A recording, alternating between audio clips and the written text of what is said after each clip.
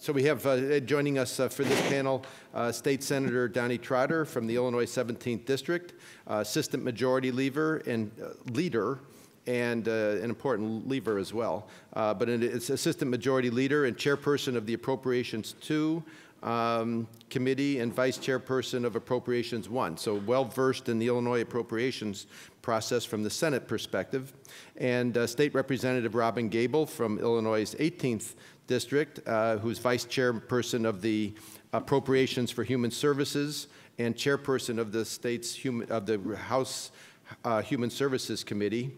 And Jerry Sturmer, Adjunct Instructor now at the School of Education and Social Policy, colleague of mine now at Northwestern University, and former Director of the Governor's Office of Management and Budget, and former Comptroller for the state of Illinois. So this is a part of our stellar panel team. Robin, just in time, very good, welcome. And I like that. And they will enlighten us about this spending side, what are Illinois' funding obligations, how budgets are constructed from both the executive branch perspective as well as the legislative branch. And I think we're going to start with Jerry, is that right? Yeah. And there's a handout that's being distributed.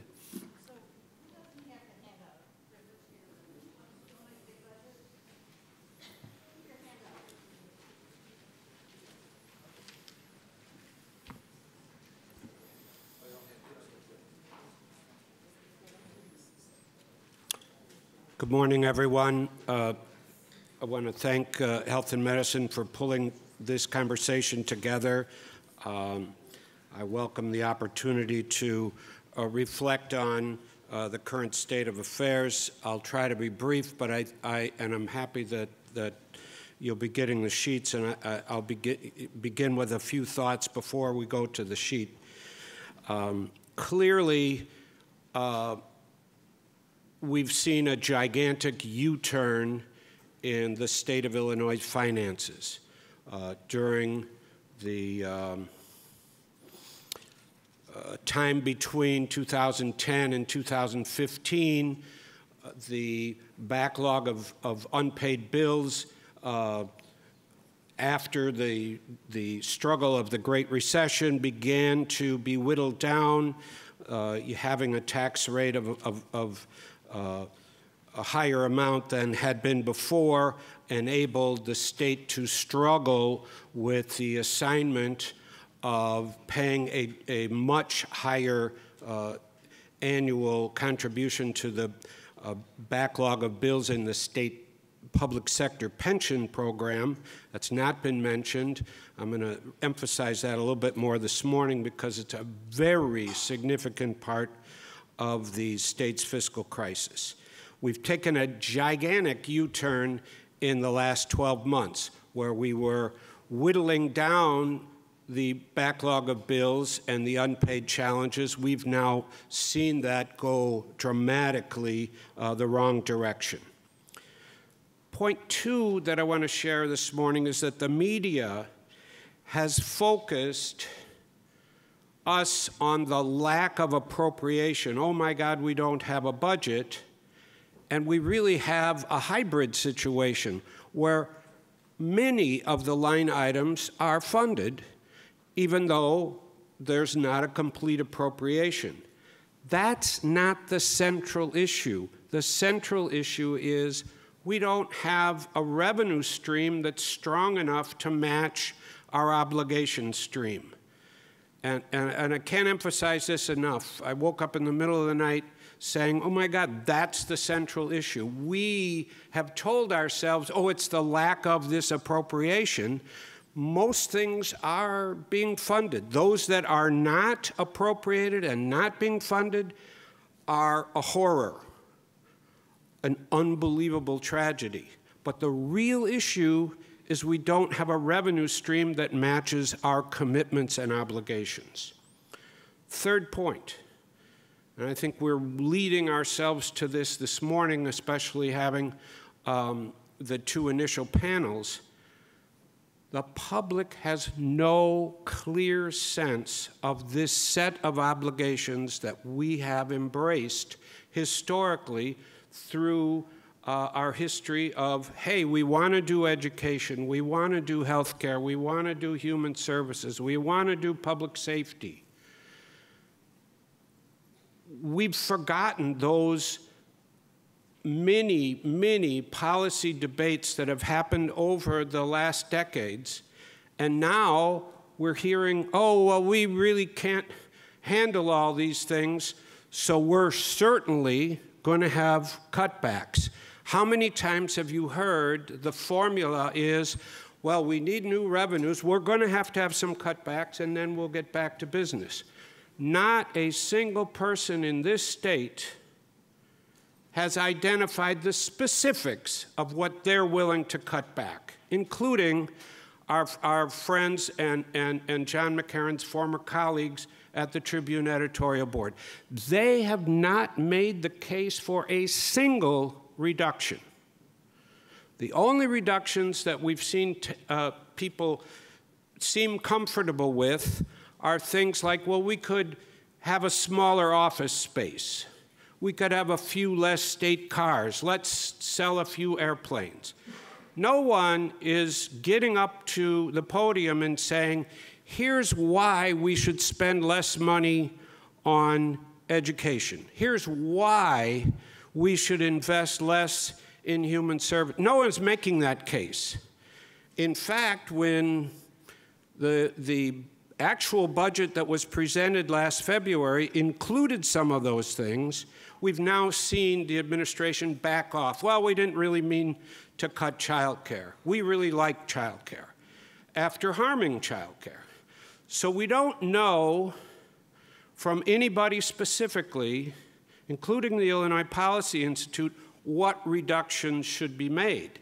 My sense, and I think all of yours, is that there's a lot of commitments, a lot of obligations that we collectively, through our body politic, have embraced, including the health care ones that many people in this room care passionately about, that if we asked one by one, are we interested in home health services? Are we willing to sacrifice some of our paycheck through our taxes to do those programs? The answer would be, one by one, yes. Are we willing? You know, I could go down a long list. Most Illinoisans could not articulate that list, but if engaged in a discussion, they would support that list. I think, and I suspect, Michael, that at the end of the day, we ought to talk about how to engage the body politic in that discussion. The lack of clarity about what we really do through our state obligations, meaning the state laws that have structured our commitments to education, social services, health care, et cetera, because we don't have that clarity, we gravitate to the narrative of, oh, there's no budget, it's terrible. No, the issue is there's not sufficient revenues to meet our obligations, and we like our obligations. Or if someone has a particular obligation we don't like, come up to the table and explain it to us. I often tell this story, and it's a painful one, it's an important one. When Governor Quinn asked me to convene leaders of the 4 legislative caucuses in the summer of 2009, remember we were in a huge, huge financial meltdown in our country, and the question was, are there $1 billion of the state budget that we collectively, Republicans and Democrats, could agree on and take before the General Assembly and whittle it down? Let's develop that list. And so week after week, in the budget office of the state government, the Republicans and Democrats convened. I was at the table, and every time we thought about an issue that maybe we could trim back, somebody said, my guys won't go for that. And those observations were made equally by the Republicans and the Democrats. Do you want to cut X? Well, my guys won't go for that. My takeaway was the Republicans were as energetic about, we're not going to do that, as were the Democrats. Why? Because there is a clear understanding that home health care is important. There's a clear understanding that if we're going to close a penitentiary, certain legislators are going to have a lot of pushback. If we're not going to fix roads, there are going to be some problems. And maybe they will come from the people in their automobiles, but maybe they'll come from the road builders. Lest I ramble with those stories, I want to call your attention to what was published about a week ago by the Governor's Office of Management and Budget. This is called the 3-year projection. This is something that is required by law, a law that Pat Quinn signed, and it's presented in a shape and form, a design that my office put together several years ago in compliance with the state statute. At the end of December each year, this was a few days late this year on January 6th, the GOMB is required to present a look ahead to the next 3 years. What we see here, look obviously at the bottom line, at the end of fiscal 2019, the state will owe $25 billion. Interesting that, like most salespeople, we go 24.9. It's 25. That's an horrific number. It just shows that we were on the track of paying off our bills. At the end of fiscal 15, we had a number that had been $10 billion, unpaid bills, backlog of bills it's called. We were down to $4 billion, and we were on our way towards getting that to a 30-day cycle. The tax rate went down, and so at the end of the current fiscal year, estimated, we will owe $4.6 additional dollars. And I congratulate my successor, Tim Newting, in putting out a fairly honest presentation showing us that revenues will be lower in future years than they would have been at the previous tax rate, showing us that you can't expect that riverboat gambling will salvage us, or the lottery will salvage us, or federal sources will salvage us, that even with a modest rate of growth in sales taxes, William told us that our sales tax system is pretty antiquated. We're not going to grow in sales taxes very much. And we're going to have to spend, at current law, these amounts, and what will they leave us? Look at the 6 items of expenditures, 6, 7, 8. They actually added a 9th that we didn't have before. They call it below-the-line adjustments. We just called it salvage, meaning you don't actually spend every dime that you appropriate every particular year. But in education, with minuscule growth, minuscule, in a state where it's appalling that we leave the poorest districts hanging out to dry. We need to fix education. Public safety grows, human services declines. In a state where we know that the rates that we pay are among the lowest in the country. Marge Berglund can tell you that in the DCFS arena, we pay extremely low rates, and we struggle to maintain consistent services for our abused and neglected children. Many of you in the room know that in all aspects of health care, we struggle to be at par with our fellow providers in other states. And we're not seeing that healthcare line grow up in the way that it needs to provide the care that we're talking about. Some of the growth here, by the way, is going to be that the Medicaid expansion under the Affordable Care Act, which is now paying federal reimbursement at 100% of our costs, will go down slightly. So the growth in health care is partially reflecting that the state will have to pay closer to 95% in the out years as opposed to the 0% that we pay today. It's not reflecting a projected increase in rates. So if we stay at the tax rate that we're at now,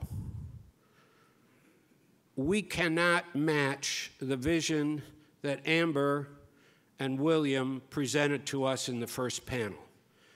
And we will not be able to look ourselves in the eye when we get up each morning with a $25 billion shortfall. I believe that this can be helpful, and maybe we want to put together some sort of seminar to really tease this out, because, you know, I've shown this to many people, and everybody goes away saying, well, Jerry, that's nice. I'm glad you know about those numbers. I don't know what you're talking about. So I think we need to learn more about what's in the budget, but more importantly, we need to help one another find ways to explain to the public that government is important. Maybe we have to use different words. And the last thought I want to share is that maybe we have to change our narrative.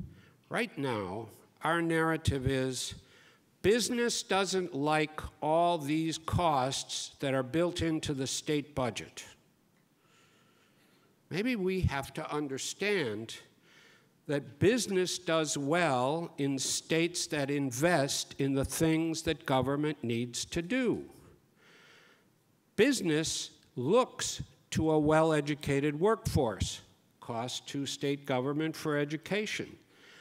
Business does well when there's a strong human services sector, because those services are actually part of the fabric, of the economic fabric of every community. People who work in that sector buy goods and services from the business community. I think that list could be expanded, and I think all of you would be very successful at doing that. I think it's an important conversation. The last thing I want to mention is that in all this discussion over the last 12 months, what happened to the agreement that the people of Illinois articulated that we ought to raise the minimum wage? I'll leave it there.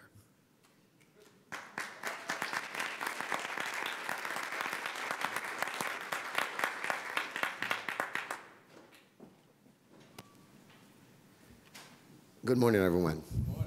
Good morning. Thank you, Michael, for your assemblage of this group of experts and people who have bought into that we can do better, people who understand the whole thing that we are supposed to have a government that works for us. We're supposed to have a government that is, and as mentioned earlier by one of our speakers, is supposed to be where prioritizing those things that where our heart is where our money should be, as Bill says. So thank you very much, Bill, for setting the table for how this day is supposed to go. Thank you, Jerry. I wanted Jerry to go first so I can basically dump everything on him and blame him for the time he was in there. But Jerry, you did a great job in keeping us focused on where we need to go. This state, we do have priorities. 60% of our budget goes to our priorities. It goes to to Medicaid. You know, our Medicaid comprises 23% of our budget. Another 17% of our budget goes to paying our obligation to pensions. And then for K to 12 is another 19%. So 60% of our budget is going towards those things that we hold dear. But as pointed out by several of our speakers, we just don't have enough money to put into those priorities to make sure that they're running well.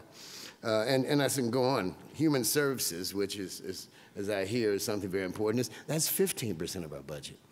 So we have priorities. So this isn't really lack of knowing where our dollars should be spent. It's, do we have enough resources to do it? Talked about education. Chicago State, I was actually on the radio this morning at 6 o'clock with the young students working with them. I met they have a new president out there. I've met with Northeastern Illinois. And my responsibilities of chairman of Appropriation 2, all the universities actually come up under my committee.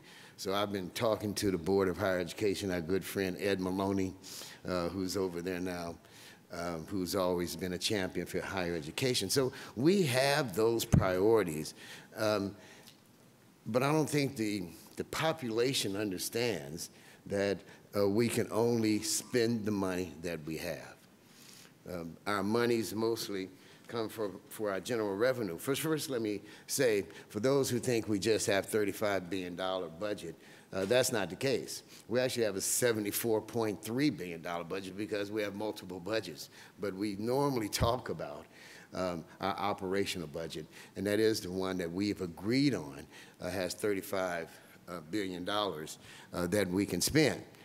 But because our governor did not sign the bill, or did not sign a bill for a spending plan, thanks to the courts, and this is, I'm not being sarcastic or anything, truly thanks to the courts, because of those consent decrees and those things that were unconstitutional that this governor tried to put forth, we are at this point in time spending dollars on last year's levels, which was $37 billion, when we all agreed we weren't going to have $35 billion. So you can see that we have a problem, but 89.4% of those dollars are being spent from last year. Sadly, what does that mean? That means we're spending $33 million more a day than we're bringing in. $33 million more a day than what we're bringing in. That's what has to change. We have to change, as brought up by several of our speakers, in looking at a progressive income tax. Looking at how we close those loopholes, Bill, as you pointed out. All of that is on the table, but it's all for naught if we do not have a governor who's going to sign the bill. And forget all that. You have the majority, you can run anything. The thing is, just because you put on a blue suit that day doesn't mean that you're a Democrat, or if you're wearing a red tie doesn't necessarily say you're Republican. Because our districts are so multifaceted. And I tell providers many times, it's great for you guys who come to the office, to my office, and say what you need, because you can afford to be myopic. You can afford to say, I'm fighting for human services, but what were those other priorities? We want money into our education system. We want to make sure our kids are competitive and make sure that they are ready to go out there in this global economy and do stuff. But you want human services. We need more dollars for health care, without question, because without a healthy student body, they're not going to learn, no matter what. They're not going to read those computers because they need their eyes checked. So it's great. But we need to be a great state. We need to do multiple things with our dollars. So let me ask the question. Let me get back to the question so Robin have a chance. General revenue funds. The general funds are basically made up of our personal income taxes, tax for corporate income taxes, interfund transfers, and federal sources. With that, we know that from personal income taxes are 22%. Of our budget. Sales taxes personal income taxes are 42%, 22% for sales taxes, and 8% from corporate taxes. And as I pointed out earlier, we have obligations that we have to pay for out of our budget. That 10.6%, I told you 89.4 was there, that 10.6% are those basically discretionary dollars that the governor can hold up. There are no court decrees making him or forcing him to spend those dollars. So we have a problem, and unfortunately, in that 10.6% is higher education. It is those programs, those grant programs that goes to the human services. So there is no legal recourse that we can take to make the government fund these things. So where do we go from here? One, the options. We have been doing what many of you have referred to as fund sweeps. And that was also mentioned earlier, that we have hundreds of piggy banks in the state of Illinois. And they're special funds. Hundreds of piggy banks from those fees that we gather from barber fees, lawyer fees, for every time they get a license. If you're a beautician, we're collecting fees. Fees at the parks, parking fees, all of that goes into this budget. And in those multiple budgets and multiple piggy banks, there's over $1 billion. I believe it's almost $3 billion, or we'll hear maybe Brian Hamer, who is here, our former revenue director, would know exactly where those dollars and how many dollars are in there. So we need to see and do like other states and to collapse all of that and put into our General Revenue Fund, ensure that we do that, like most of the states in the United States do, and get more dollars to fund those things that are priority to all of us. We have Robin Gable who's going to be next. And how do we make this process more clear? One is to have forums like this. Might have forums like this so individuals who are not engaged every day in the process, for those individuals who are one, making sure that other things, everybody's included, and as our governor was always known to say, everybody in, nobody left out. For those individuals that embrace that concept, that frame of mind, we need to just get more engaged and make something happen. And one last thing, and this is on the politics side, everybody always talks about registering people vote, and I heard that this morning on the radio. We need to get more people registered to vote. We got the governor that we have right now because the people that were registered didn't come out to vote. We need to have a reclamation of existing voters to come out and get them to vote to ensure, well, I guess nothing's insured, but at least have a pretty well idea knowing that we participated fully into the process and got a leader that at least recognizes our priorities. Thank you.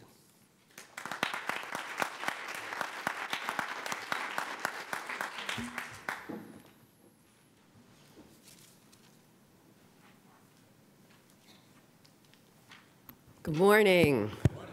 It is great to see so many friends and colleagues here today. I don't know what I expected. Of course I would see friends and colleagues here today. So it's kind of my job, how I view my job is I'm going to be very concrete and kind of give you guys some inside baseball about how we create a budget in the House. Now, some of you know this because you testify in our committees. How many of you have testified in committees in the House?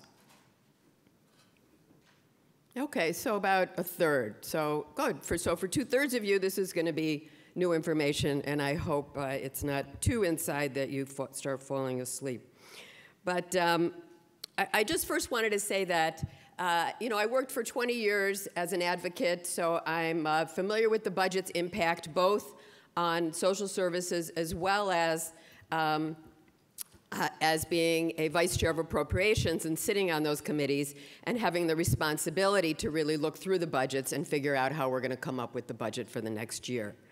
I also want to say that I get, once in a while I get emails from constituents that say things like, could you just please pass a balanced budget? Just live within your means. Live within your means. I represent, my district includes, the district that I represent includes Evanston, Kenilworth, East Wilmette, Winnetka, Glencoe, Northbrook, Northfield, and Glenview. So when people tell me that the state should live within their means, I get a little upset. So I write them back and I say, okay, listen. So Illinois has the 5th largest economy in the country. Why is it that we are 48th in terms of how much money we spend on people with disabilities? Why are we at the bottom of how we fund education? I said, what does it mean to live within our means? It seems to me that we should be 5th in the nation in all of these areas, and I think that we really need to look at how we raise revenue in the state. So they write me back and say, could you just please live within your means? So luckily, those are not the people that vote for me. So I want to talk a little bit about how we come up with a budget in the House. And as you've heard, the first thing that happens is that we kind of adopt a resolution that says what our revenue number is, what we think our revenue number is going to be for the year. It's usually taken from CACVA. Sometimes it's in discussion with the Senate and the governor's office. CACVA is a Commission on Government Forecasting and Accountability. So they're the organization that comes up with forecasting our revenue for the next year. And it is supposed to be nonpartisan. Right, Jerry? It is. It is nonpartisan. Okay. You're the chair of it. Oh, okay. Co-chair. So it's made up of equal numbers of Democrats and Republicans, and then they hire staff to come up with this analysis. So once we have that number, and I'm going to use fiscal year 14 because that was the last year I feel comfortable talking about. And that number they came up with was $34.9 billion. So once we have that number and it's adopted as a resolution by the House, what we call is a certain number of what we call mandatory payments are taken off the top. So, and we call that above the line. So of course, everybody wants to be above the line because that's a mandatory payment, but not everybody can be above the line. So the things that are above the line are things like the pension payment, which in previous iterations of the General Assembly was below the line, meaning that they could pay whatever they wanted and it wasn't a set amount. Now it is above the line. That year it was $6 billion. Group health insurance is now above the line, so we have to pay our group health insurance. What was happening was for state employees, their doctors didn't even want to see them anymore because they were not getting paid from the state for their health insurance, although we pay interest. So for my doctor at Northwestern, she said, oh, we're not getting paid. I said, look, this is the best place you can invest your money. You're going to make 9% a year. Where else can you do that? So the teacher's retirement fund is above the line. Debt service, old bills we put above the line that year. Statutory transfers, about $2.1 billion. And Medicaid was above the line that year. Previously, in when we used to do the budget, before I got there, Medicaid was below the line, and every day that you don't pay your Medicaid bills, you save $1 million. So for many years, they would just put out payment on Medicaid bills and be able to spend money in other arenas. We actually passed a bill one year saying that you had to figure out how you were going to pay your Medicaid bills in a 12-month cycle. So that became above the line, and that is $6.9 billion out of, I said, a $34.9 billion budget. So then the total of that number is then subtracted from the $34.9 billion, and the remainder of it, is then divided among our 5 appropriation committees. So the House has 5 appropriation committees, the Senate has 2. Those 5 appropriation committees each has their own chairman, vice chairman, and a minority representative. So how is that money then? And that year, it was $16.1 billion that was divided among the 5 appropriation committees.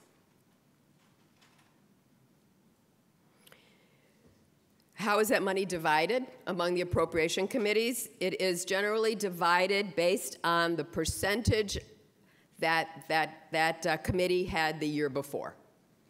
So it's kind of kept consistent. You get the same percentage of that 16.1 that you had the year before.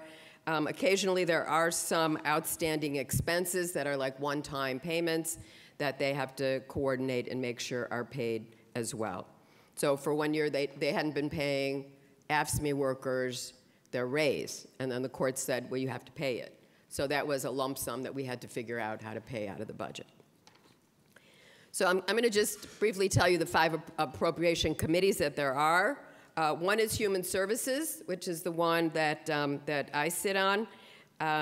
It accounts for 32% of the budget.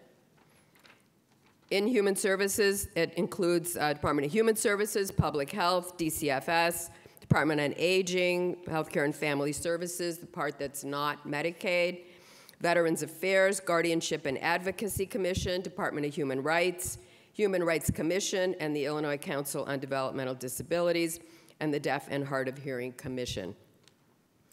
So the process then is that each one of those departments comes and testifies to the committee. And there are some public meetings where that happens, and then there are some private meetings behind closed doors. So when I first got there and they tell me we're going into committee and then we're adjourning and then we're going into private session, I said, what are you talking about? There's the Open Meetings Act. And they said, oh yeah, it doesn't apply to the legislature.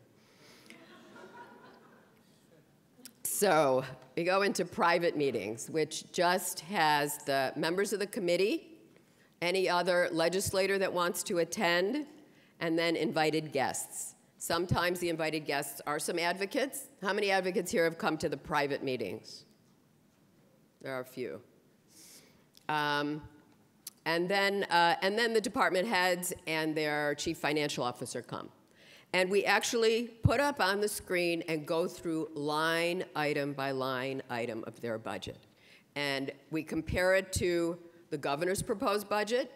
We compare it to last year's budget, the year before's budget.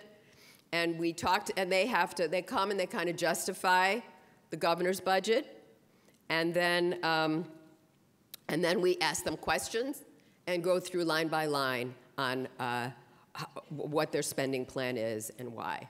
And I have to tell you, most of the time, we feel like we wish we could give more money rather than have to reduce lines in the budget. It is, I mean, every time you talk to people and you go through this, you are saying there needs to be more money. But we are given a 32% of $16.1 billion, and we have to come up with a plan. So we do the best we can. The other hearings that are in other committees, and I assume they do it the same way. I only sit in one appropriation committee, but I think they're done relatively the same way. The other committees are higher education, which includes state universities, Illinois Board of Higher Ed, Illinois Community College Board, Math and Science Academy, as some of the examples. Then there's K through 12 education is the third committee, and that is all the funding for the schools through the Illinois State Board of Education. Fourth is general services, which includes, and that's 6% of the budget. K through 12 is 40% of what's remaining of our below the line. Higher education is 12% of what's below the line. And general services includes all executive branch offices, boards and commissions, a total of 47 departments. Public safety is the fifth and the last one, and that includes about 10% of the budget. State police, Department of Corrections, Department of Transportation, Department of Labor, Department of Juvenile Justice, Capital Development Board, and 15 others. So in a nutshell, that's the process. There gives a lot of flexibility to individual legislators as we go through each line item to talk about why they think individual items are important, why some should have more, why some should have less. So it really is, in a way, a pretty democratic process because we are elected by the people. So thank you for inviting me, and I look forward to the discussion period.